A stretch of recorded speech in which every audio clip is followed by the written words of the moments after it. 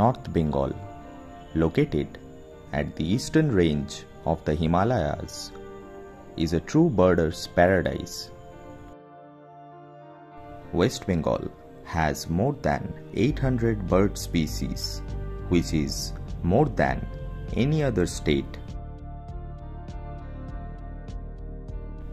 North Bengal can be very easily accessed from anywhere in India.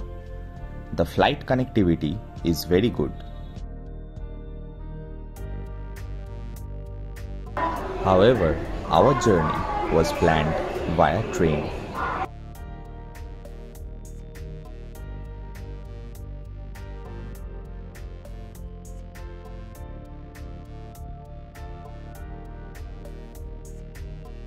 We boarded Vande Bharat Express from Howrah and our destination was New Jalpaiguri. So we have boarded the train and we are all set for our journey. So let's see how the train experience is and can't wait to be in Latpanchor. Within few minutes into the journey, we were served our breakfast.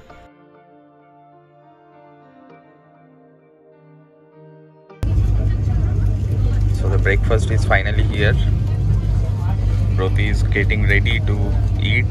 So we have bread, butter, omelette and a mango juice for the breakfast. After eating our breakfast, we were enjoying the train journey and the scenic beauty outside. And before we realized it was lunchtime. The lunch was pretty standard non-veg thali. After finishing our lunch, our train finally reached our destination NJP station, where our car was waiting to pick us up. We drove through the beautiful forests and greeneries and I was really enjoying every bit of the ride. Little did I knew that on the road itself, I would have one of the most sought after bird of the region, which was the red-headed trogon, and yeah, it was a lifer for me as well. When I reached the spot, I saw a lot of people already clicking it.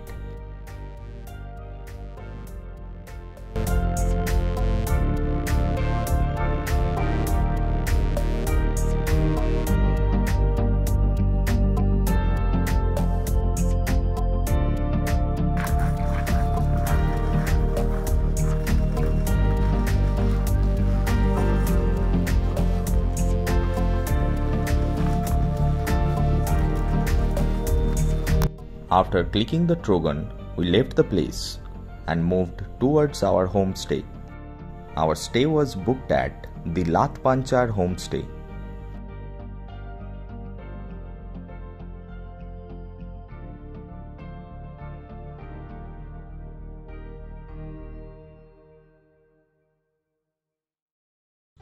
The homestay was clean and it had all the basic amenities. As a birder myself, and a wildlife enthusiast, we actually don't need that much luxury during our wildlife expeditions.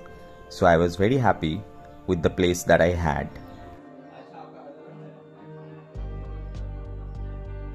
Even though the place was not that much luxurious, however, I must mention that the food quality and the taste was extremely good. The next morning, we left early for birding around the Latpanchor region and the Maldiram region. The first bird that we encountered was a very vocal bird, and also it was a lifer for me as well. It was the Himalayan cuckoo.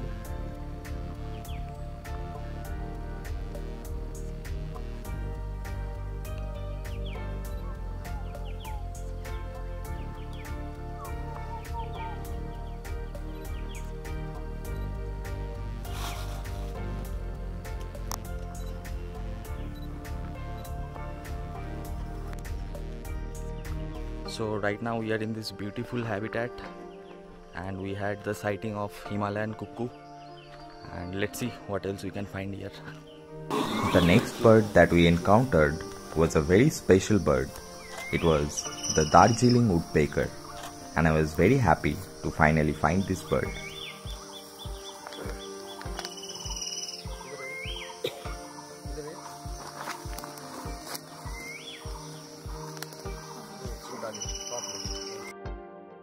After clicking the woodpecker, we found a golden-throated barbet feeding on berries, and it was really a nice bird to see.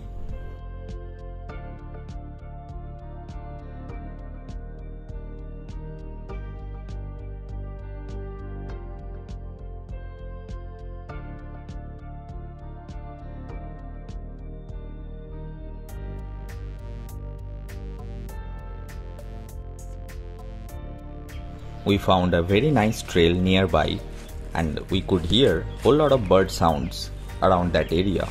So we went there and we found a whole lot of birds.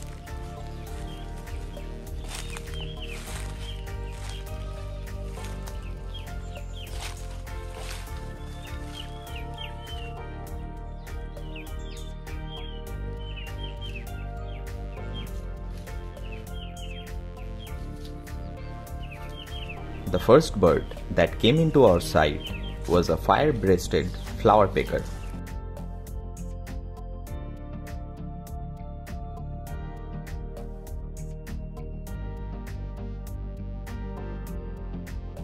We also spotted a rusty-fronted barwing and a silver-eared macia in the same area.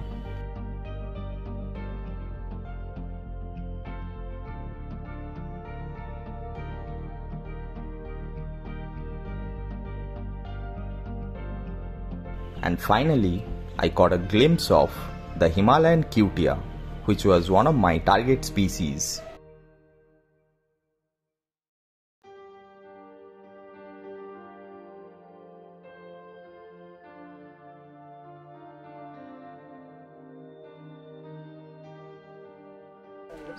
So far we had a great time birding in the morning session.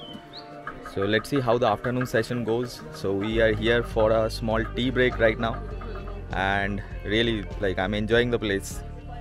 Not just the birds and the habitats, we also enjoyed nice Darjeeling tea and freshly cooked momos after our birding session.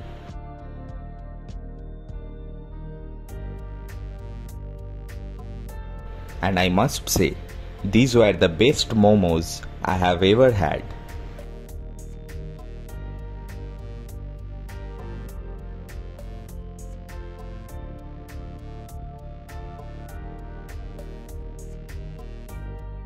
During our afternoon session, the bird activity was very less. However, we found one of our target species and probably the most beautiful looking bird of the region, the long-tailed broadbill, which is also very well known by the name of helmet bird.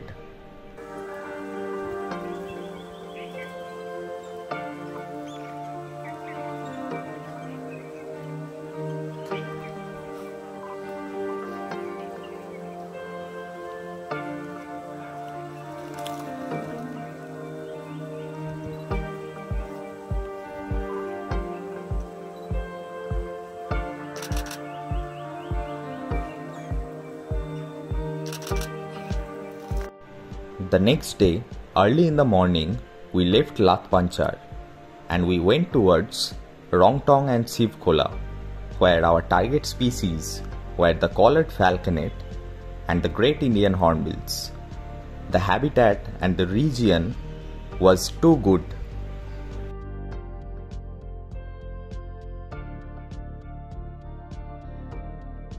Birding inside the tea estate was really a treat for us.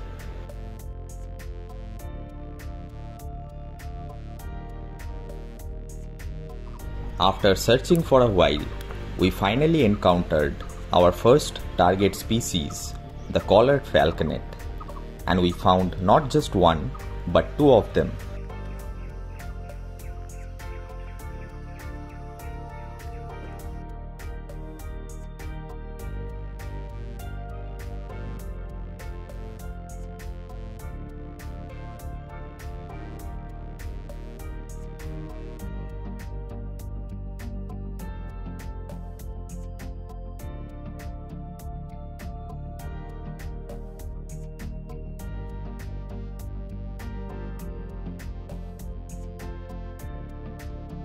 This region also had whole lot of hill mynas, even though it's a very common bird, but definitely it is one of the most beautiful mynas.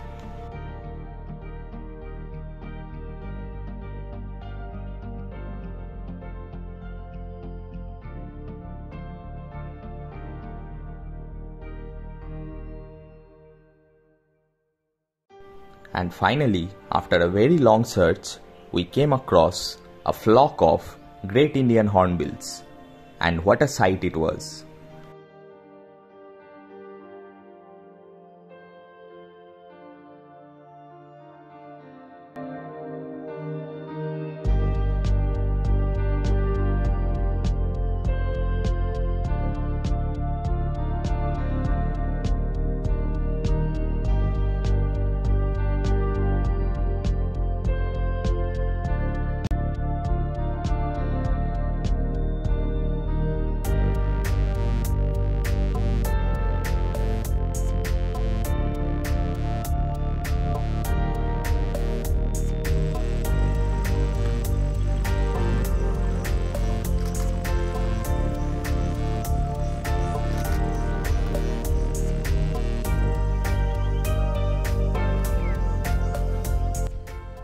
So I had a great time birding in Latpanchor.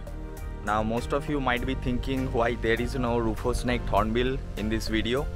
Well, the reason is like they started nesting already.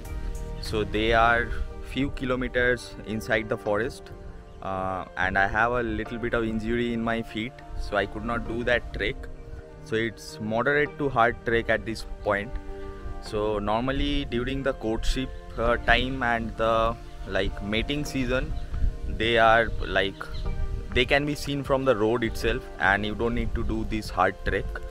However, this year they have started nesting very early, so that is why I decided not to do that trek. So that gives me a reason to come back to Latpanchor again, and that time I'll be looking for the Hodgson's frogmouth as well as the rufous-necked hornbill. So I'm definitely coming back to Latpanchor since rest of the key species I have already covered. So the next time when I'm gonna come here, I'm gonna enjoy and get those two species for sure. And if you have enjoyed this video, I'll request you to please subscribe to the channel, and I'll see you in the next video.